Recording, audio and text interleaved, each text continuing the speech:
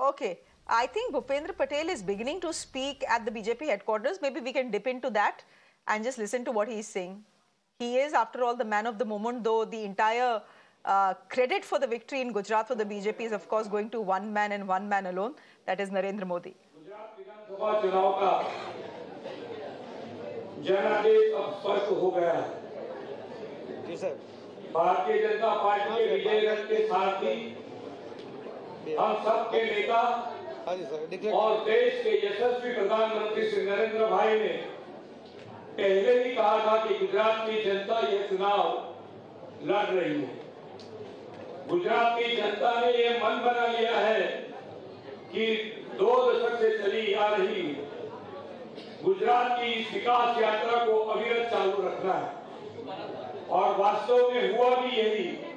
गुजरात के लोगों ने एक और कार्यकाल के लिए श्री नरेंद्र भाई मोदी के नेतृत्व वाली भारतीय जनता पार्टी को राज्य के शासन की जिम्मेदारी सौंप दी।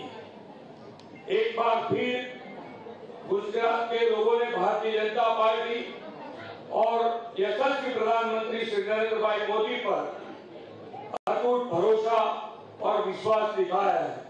गुजरातियों ने एक बार फिर विकास की राजनीति को समर्थन किया। यह एक बार फिर साबित हो गया है कि गुजरात के लोग अपने प्रिय नेता श्री नरेंद्र भाई पर अपार विश्वास, प्रेम और आशीर्वाद की वर्षा करते हैं। गुजरात की जनता के इस जनादेश को हम विनम्रता पूर्वक स्वीकार करते हैं। गुजरात की जनता ने एक बार फिर देशद्रोही तत्वों को नकारे और राष्ट्रवादियों को सेवा का मौका दिया है। झूठा प्रलोभन देकर जनता को ठगने वाले लोगों को जनता ने ही नकार दिया, क्योंकि गुजरात की जनता को सिर्फ विकास चाहिए और नरेंद्र भाई का नेतृत्व चाहिए। Couple of things coming in from Gujarat right now as this press conference is underway. 12th of December is the date that has been decided for the swearing-in ceremony in Gujarat. Obviously, the Prime Minister and Amit Shah, the Home Minister of the country, have been invited. They will be the chief guests.